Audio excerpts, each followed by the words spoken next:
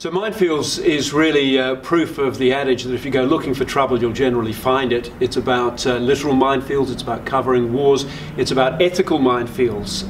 If you're a journalist, some of the scandals that I was involved in uncovering over the last 30 years, but also what it's like to see the world from the White House, the Oval Office, with the President of the United States, down to places where kids are dying on the ground all around you. It's a journo's life, that's what you're getting.